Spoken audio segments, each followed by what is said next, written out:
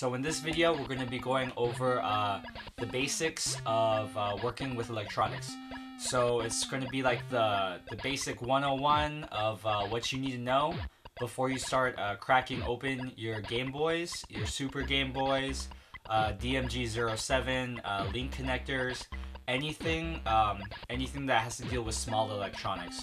So we're going to be going over safety. We're going to be going over the use of a soldering iron. We're going to be going over tinning wires, so on and so forth. Okay, safety. Safety is really important when you're working with anything. When you're working with tools, when you're working with electronics, when you're working with anything that can hold a current.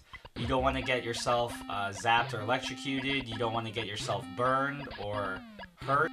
If you have long hair, you should probably tie it back so that it doesn't get in the way of your electronics, because you're going to be working with a soldering iron and it's really hot, and you could definitely like singe off some hair like that too. You want to make sure that you are in a well ventilated area.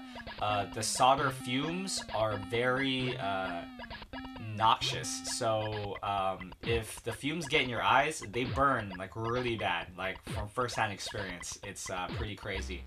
So make sure you're in a well ventilated area. Also, you should also probably wear eye protection too, so that it would also be sort of like a secondary sort of precaution set for the solder fumes.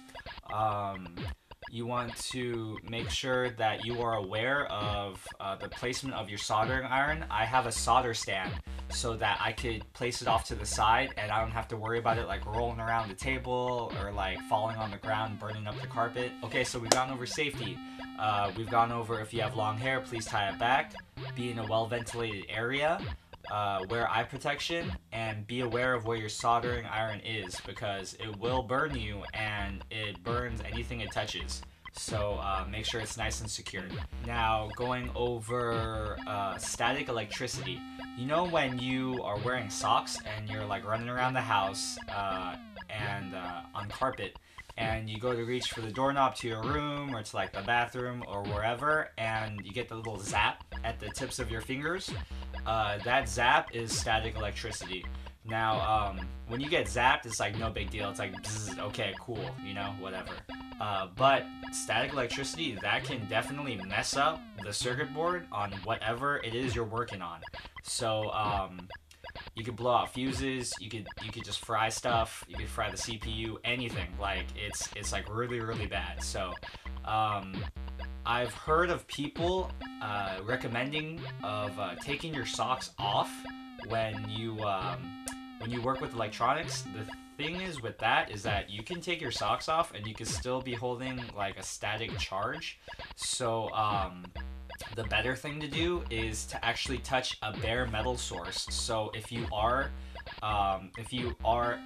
do have static electricity built up, you'll touch the bare metal source, it'll zap, and then that static electricity will discharge, and then you'll be good to go. The other thing about like not wearing socks is that when you're working on these electronics, chances are you'll be sitting down, and it's not like you'll be walking around on the carpet in your socks while you're doing this. When you're working on Game Boys or small electronics or whatever, you most likely will not be building up any sort of static charge while you're working on them.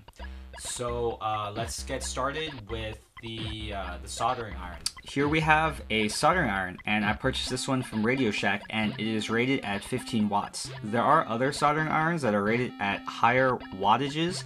However, I found that the 15 watt soldering iron works very well with small electronics. The higher in watts that you go with the rating of the soldering iron, the hotter that it can get. So the ones that are higher wattages than 15, those are usually used for larger electronics. Okay, so here we have a soldering iron stand.